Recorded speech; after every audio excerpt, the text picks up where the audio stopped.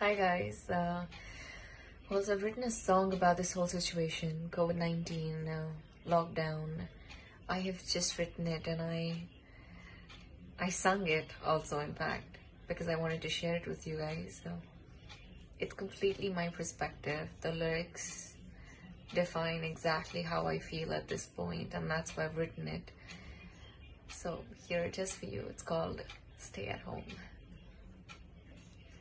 Oh, my dear bear, and your fierce lion, God, you look so pretty. Let me put you in a cage.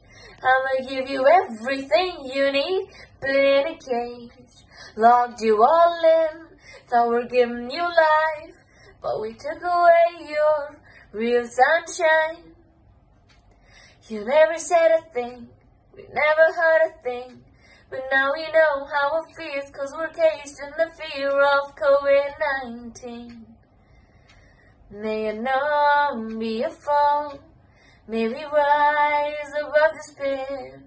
May there be rise in humanity. Open all shut ties and save Mother Nature, who is just spinning. We've gone so high, but the roots have shaken. We want to see Mars, but we fail to protect where we're living. Now our people are dying and the families are crying. We've got to understand this now. Not for us, but for them who are fighting on the front line. The police and the doctors with their staff, social workers, government, and the media.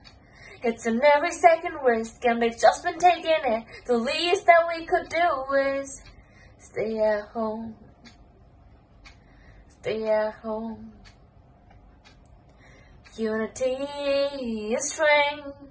Now we know like never before.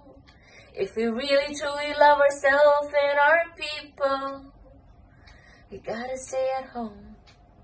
Stay at home. I honestly really think that as human beings we've caused a lot of damage to nature, and we continue to do so.